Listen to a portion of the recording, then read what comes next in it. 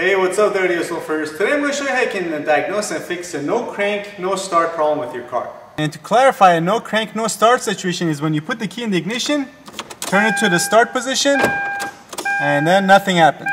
Alright, so about 8 or 9 times out of 10 when this happens, it means there's a problem with your car's battery. So a good first step would be to do a visual inspection of your battery terminals and your battery terminals connectors. Make sure they're not damaged or loose. Also look for signs of excessive corrosion. If this corrosion buildup is excessive, it's not going to allow enough current to go from your battery to start, therefore not allowing your car to start. Next, I would get my multimeter and put it on 20 volts. And we choose 20 volts because of the measurement of this 12 volt battery is going to be less than 20 volts.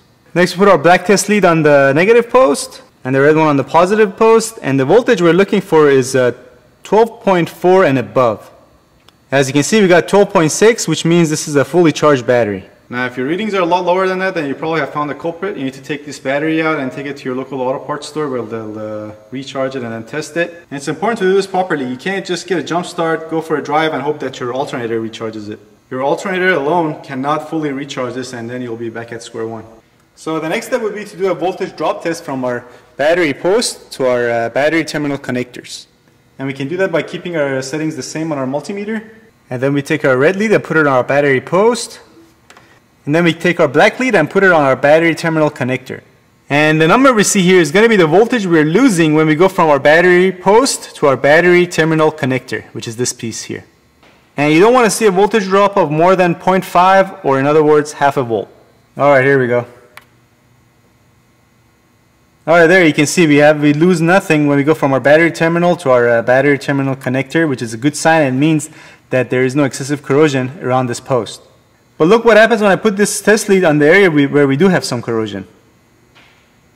There, as you can see, we lose about 1.35 volts when we go from our battery post to the side where we do have some corrosion. Now this corrosion is only on this one little area here, but if it was excessive and it was all over, then we would be having problem starting our vehicle. But it is something that needs to be addressed before it gets excessive. And we do the same thing on the negative side. And as you can see, we have no voltage drop when we go from our battery post to our battery terminal connector. So if we do have enough voltage at our battery terminals and also our battery terminal connectors pass the voltage drop test, what I do next is to get my load tester and load test the battery. Basically, the way this load tester works is that it puts a current draw on your battery, simulating the draw your starter puts on your battery. So we set it up by attaching these connectors to our negative and positive posts on the battery. Next, we press down on this button here, and that's going to put a load on our battery, and then we take our measurement. And since this battery has about 500 cold cranking amps, we don't want this dial to go below 500 on this green scale on here. Hopefully you guys can see. Alright, that's about 6 seconds, and the needle is roughly in the 500 area. And for those people that don't have a multimeter or a load tester, just try it. If you can get a jump start and then your car starts, then obviously your problem is your battery and or your battery terminal connectors. What you can do to solve it is to replace your battery or just take it to your local auto parts store and they'll test it or maybe recharge it for you. And then clean your battery terminal connectors with some wire brushes or maybe sandpaper, and then reconnect it to your new or recharged battery, and then you should be good to go. And if we still haven't found our problem, I next go to our relays and fuses related to our starting system. You'll usually have a starter relay in the fuse box in your engine compartment. And there's sometimes a diagram on your fuse box cover that tells you which one it is. And on this car, it's going to be this one right here. So then I'll just go ahead and remove it. And then if I can find a relay that's exactly like this one, maybe like a horn relay that I can verify it works properly by testing my horn, then I'll swap that one for this one and then try starting the car.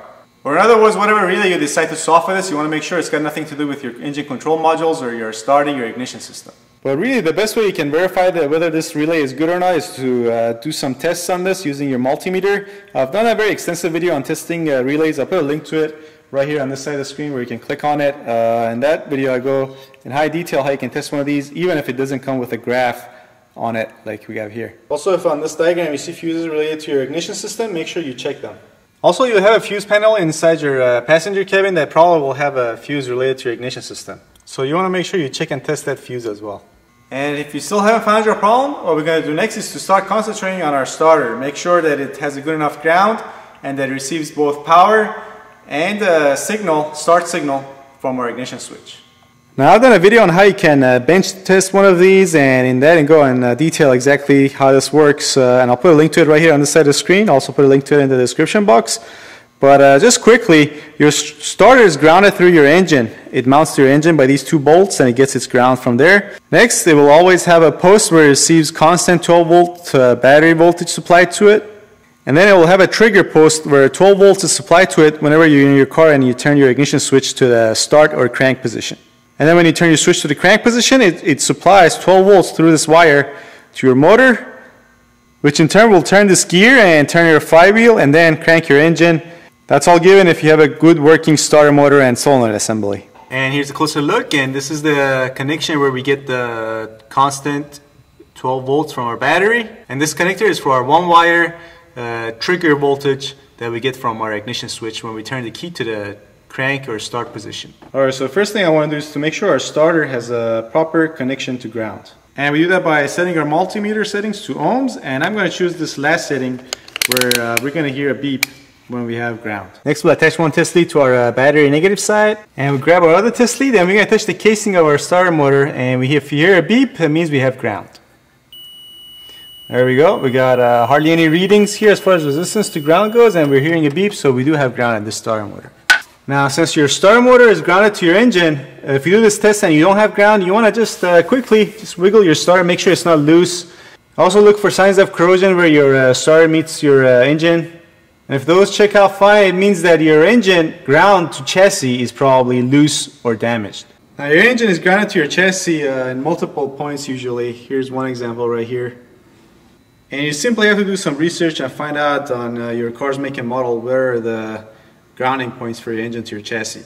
And next it's time to see whether we get a constant 12 volts supplied to our starter motor assembly, to this post right here.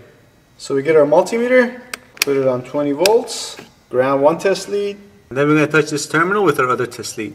And then our multimeter should show battery voltage here. There we go. As you can see, we got 12.6, so we verified that we are indeed getting a constant supply of battery voltage to our starter assembly. And if you don't have battery voltage supplied to your starter assembly, it means that the cable that goes from the positive post on your battery to your starter assembly is probably pinched or damaged somewhere. And usually on the cable from your battery to your starter assembly, there are no relays or connectors even. It's usually a straight shot. In fact, on this car, it's probably easy to see. You know, as you can see, you got a couple of cables going out from the positive post on our battery. It loops around there, and it comes out here, and there's a cable that goes to our solenoid or starter assembly right here. Next, it's time to see whether we're getting 12 volts supplied to this trigger post when we turn the key to the crank position. First, we'll remove this connector. Grab our multimeter, keep it on the voltage setting, and then ground our black test lead. And then we attach our other test lead to this connector. Or you can also back probe this connector if it's easier for you. Next, we're going to get in our car and then turn our ignition switch all the way to the crank position, and we should have 12 volts here. Make sure you put that relay back in the fuse box if you took it out to test it.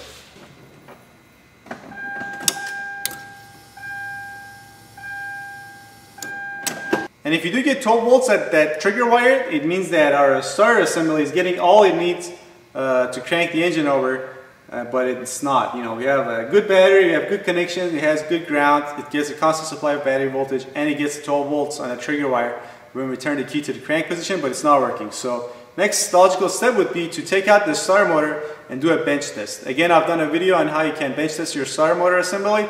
Again, I'll put a link right here and in the description box if you're interested. Alright, now before we remove our starter, it's a good idea to make sure that you don't have a mechanical failure inside your engine. Because you could have pistons that are seized or valves that are broken and are mechanically stopping your engine from being turned over by your starter. And you can usually verify that your engine is able to turn by just getting a socket on your crankshaft bolt down there and then manually turning your engine. But if you don't get 12 volts at that trigger wire, it means that that circuit from your ignition switch all the way to that trigger wire, there's a fault somewhere. Now the components that make up that circuit are going to be your ignition switch. Now when I say ignition switch, I'm not talking about this. This is your ignition lock cylinder. Your ignition switch usually goes in the back of your ignition lock cylinder assembly, and it's the electrical component of your entire ignition lock cylinder and switch assembly. You'll have wires going in and out of that switch, and when you turn your key to the crank position, you'll have 12 volts coming out of a wire that will go from here to your neutral safety switch if you have an automatic, or your clutch pedal position sensor if you have a stick shift or manual transmission. Now your neutral safety switch is usually located on your transmission if you have an automatic, and when it gets that signal from your ignition switch, it will only let that signal pass from there if your transmission is either in park or neutral. This is obviously for safety reasons, so that you can't start your car and drive or reverse, and therefore your car won't jolt forward or back without you being prepared for it. And a clutch pedal position sensor works in the same manner, which is it's not going to let you start the car unless you press the clutch to the floor. Then from those switches, the signal gets to travel to your starter relay, which is this guy here that we went over already. Now this was a very basic circuit on this side, and there's variations of this, but it's if you have a problem with that circuit, then again, check the relay, then your ignition switch, make sure voltage is coming out of that switch on the wire it's supposed to be, and last but not least, check your neutral safety switch or your clutch pedal position sensor.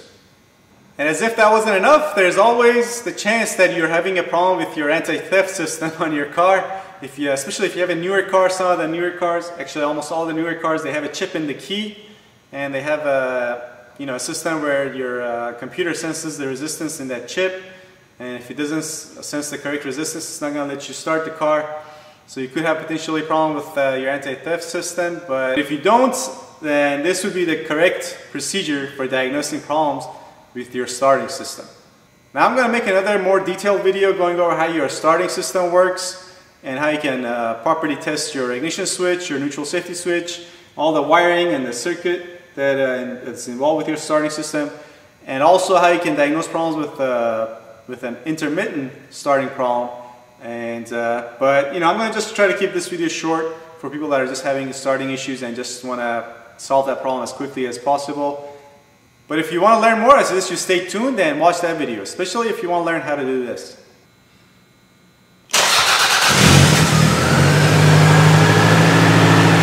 So with that said, hope this video helps you out there. If you like this video, please give it a thumbs up, subscribe if you want to see more like it, and I'll see you next time. Thanks for watching.